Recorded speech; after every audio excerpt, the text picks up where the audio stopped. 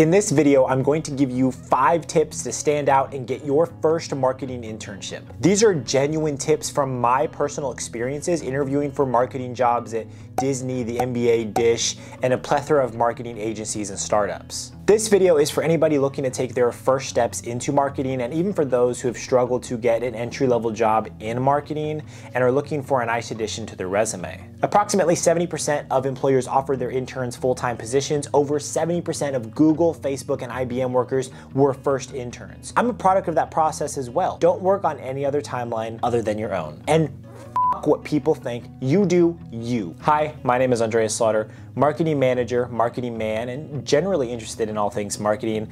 I'm currently 22 years old and live in Orange County, California. And with that out of the way, enjoy the video. Tip number 1 is to make your resume boring. The first thing any recruiter will see is your resume, but you don't want to stand out, as counterintuitive as that might sound. Recruiters go through hundreds of applications per job posting. What matters is providing all the juicy, relevant material in the most easy to read format for the recruiter. Too many times I've rejected a candidate because they put their picture in their resume or they added too much non-relevant information to the resume. Adding too many personal pieces of information can give the recruiter biases if they don't already have some, because yes, they are human too. An ideal resume should have 3 to 4 sentences outlining with quantitative data your accomplishments in each role, limit the number of roles to no more than 4, summary of your professional career, brief education outline, and then finally your skills and certifications. That's it. And you'll probably want to clean up your social media profile and presence in general, because recruiters nowadays will stalk your profile to gain more insight into who you are as a person, which I know is creepy. Tip number 2 is to keyword optimize. The biggest thing you're going to run into when you create your resume and submit it for jobs is application tracking systems, or ATS for short, which sort resumes based on certain keywords that are included on that resume. 75% of all recruiters use some sort of applicant tracking system, and 98% of Fortune 500 companies use an ATS program when hiring new employees. So the best way to ensure that your application gets sorted favorably is to keyword optimize. Do not keyword stuff, which is to overload your resume to the point of it being disingenuous. Leverage the job posting itself, sourcing some keywords from that position or relevant positions and adding them to your resume when you submit that application. For a general example, if you were to apply to a marketing manager role at Amazon, you might need some general skills or keywords included in your resume, such as communication, leadership, and problem solving. And people who tell you to add the entire job posting to your resume and turn the text white are not only idiots, but they're probably unemployed idiots as well. Haters stay mad.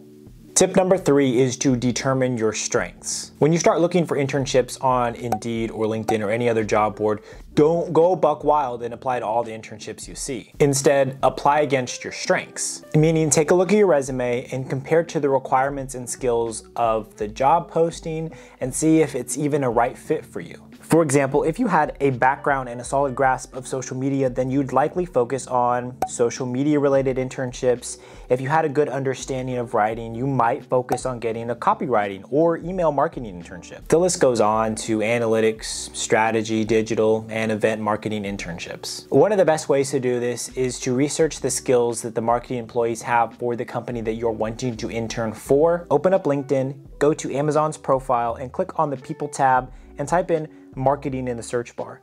Here you can browse Amazon's marketing talent and browse their profiles to gain some insight into what skills/experience they have and what you might need to add or learn. Some might even have their resume uploaded. I'm slowly creating an army of Joes. Think of this as required reading when you want to apply to a marketing internship. It will increase your chances of getting chosen for an interview. I've definitely seen applications from interns who had the exact skills I was looking for. They got moved up the list regardless of their education or experience, because if you say you have those skills and you can prove that you have them to the ability at which you say you have them, I want you on my team. And tip number 4 is reach out to recruiters. This is probably my most recent addition to my personal application process, and it's super simple. After every submitted application, reach out to the recruiter and introduce yourself.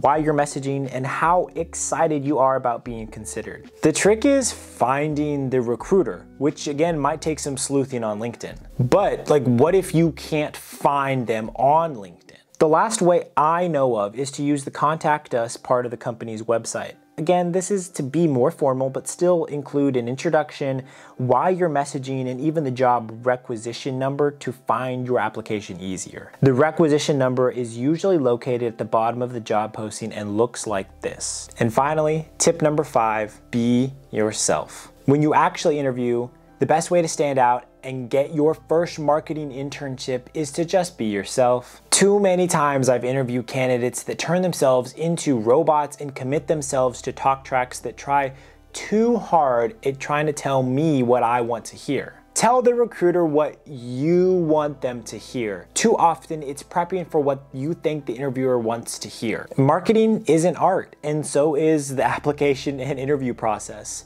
It's about getting in front of the right person at the right time with the right things every time. It's your interview, and sometimes the best way to stand out amongst hundreds of applicants is to show them who you are. Leverage your personality and unique skills to highlight your experiences and skills in only a way that you can do. The best intern candidates that I've ever interviewed were the ones that stayed personable throughout the entire interview process. For example, I was interviewing for a data marketing intern, and one of the questions, I was getting really personal and I was talking about a story, and she ended up asking me about the story and about my life from that small little tidbit that I went off on. And I just thought to myself, wait a second, who's interviewing who again? And then I quickly realized that that was highly impressive. She was trying to break the ice more than I was, and I was so impressed by the end of the interview. She didn't know it at the time, but I had already made my decision on who I was going to hire.